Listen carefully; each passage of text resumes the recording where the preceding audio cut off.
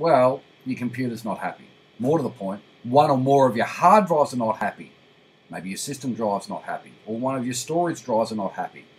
They're a bit grumpy. They're acting up like a 2 or 3 year old child, you know, having a hissy fit, chucking a bit of a tanty. So you need to find a program that will run either within the operating system or outside the operating system and try and tell you what the problem with the drive/drives are. It's product review time again here at the Backyard Tech channel. This one we're going to take a look at TestDisk from CG Security.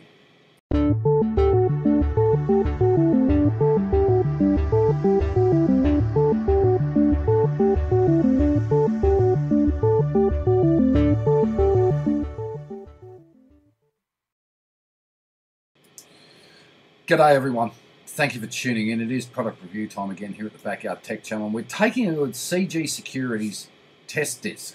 Now it's a couple of years old now, latest version is 7.1. Another program I wish I'd known about, well, even before I started the Backyard Tech channel in 2016.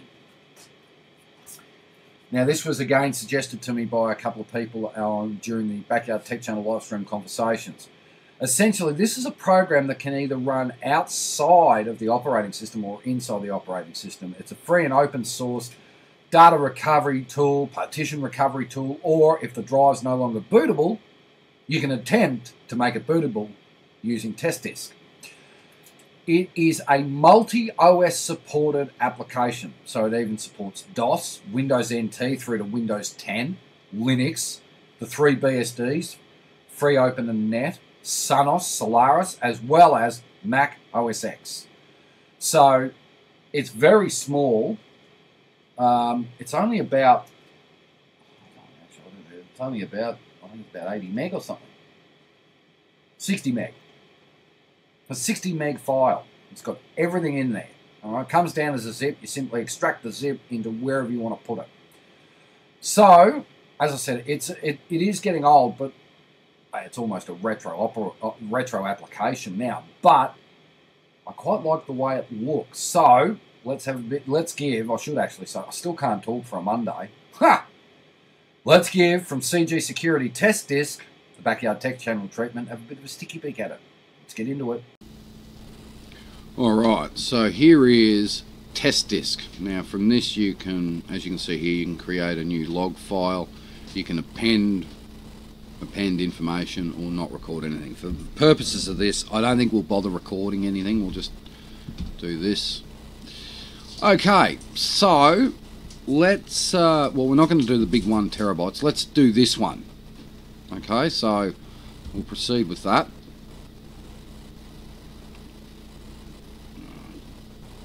Yeah. So let's analyze it. You can see here it's FAT32. And we will do a quick search, I think.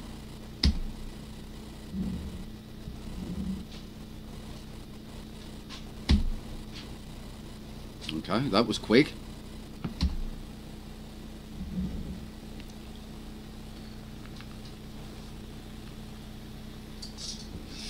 So this is it's command line, as you can see. It's also low level as well. So the bigger the storage device, the longer it will take to actually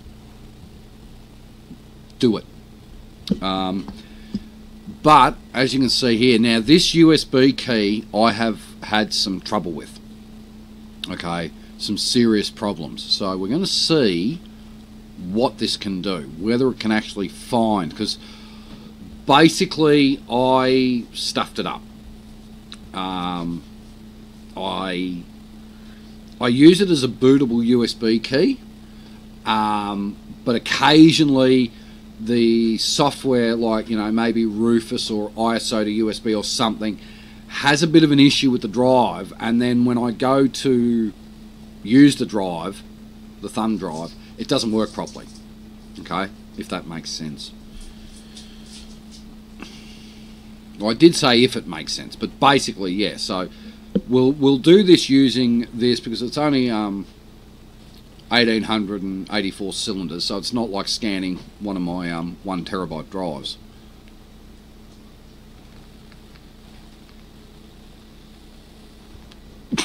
Oh, that wasn't good. Try that again. That's better. Okay. So it's actually bigger. It's actually bigger here on OBS than it is on the screen. I'll give you an idea how big it actually is on the screen. It's about that big on the screen, but I'm using OBS to enlarge it for you so you can actually see what's happening.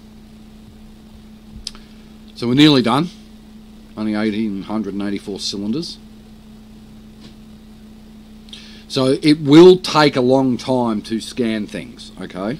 It will take some time. So if you're going to use this for, say, a 2 terabyte, 4 terabyte drive, you may as well go and find something else to do for a while. So we'll go through this. I'm using a USB key as just an example for what it can do. We'll see if it can recover anything. And you can see there. And you can push P. Oh, I haven't grabbed it. Hang on. P. And you'll see there it shows up all the files that are on there.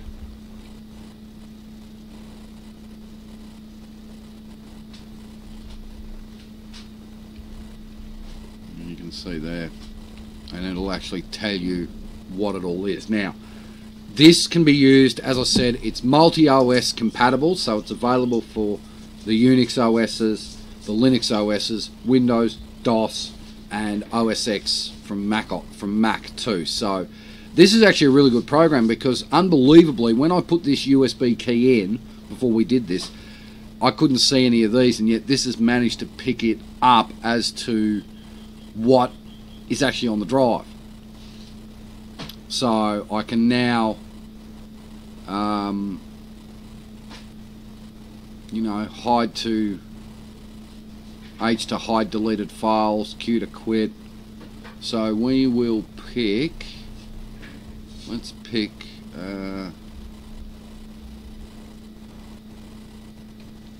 that one.